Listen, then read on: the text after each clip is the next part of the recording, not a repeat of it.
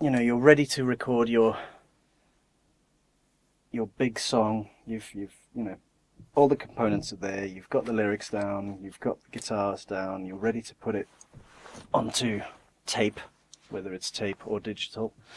You know, try and go a little bit old school about it. You know, in the old days, people like me didn't have all this equipment. We didn't have massive mixing desks. We didn't have big EQ sections. We didn't have a compressor on each channel. You know, I mean, they were lucky if there were 3 or 4 mics going in the studio, unless you were at a really posh record label studio.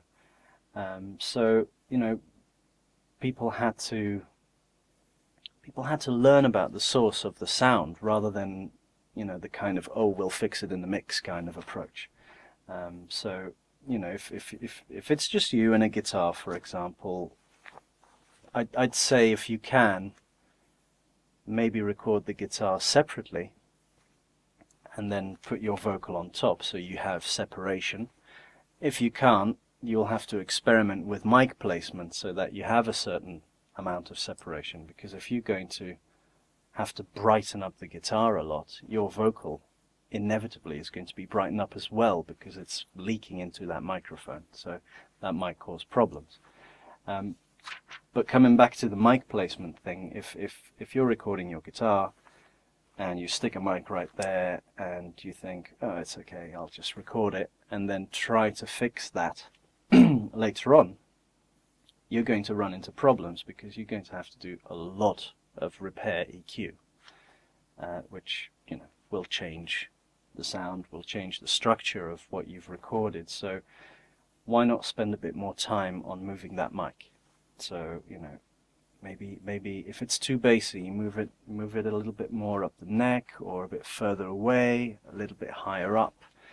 Spend a bit of time moving the mic around and listening. You know, just drop your sequencer and record, play a few chords, move the mic, keep a record of where you put the mic until you find that's it, that's my guitar sound, that's what I need. And then you're winning.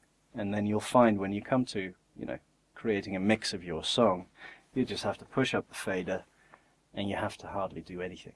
You know, just the sound is there that you did. Maybe a little bit of low frequency roll off, because, you know, the bus stop across the road just had a bus there when you press record.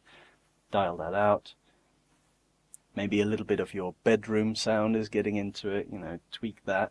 But it's sort of minor corrective EQ rather than drastic sonic changes. And the same with the vocal. You know, if you have a mic here and you think, oh God, I sound really bassy, I don't want to be bassy, I want to be nice and open and airy. You know, just move it up a little bit so it's picking up from the nasal cavity rather than from the chest. If you're having problems with plosives like P's and B's and T's,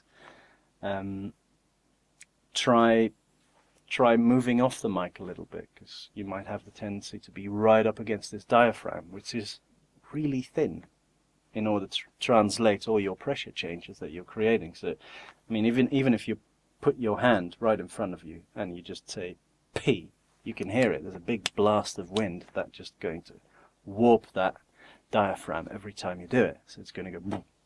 You don't like that. So you can put a pop filter on it, which will help, but it's also going to reduce a certain sparkle.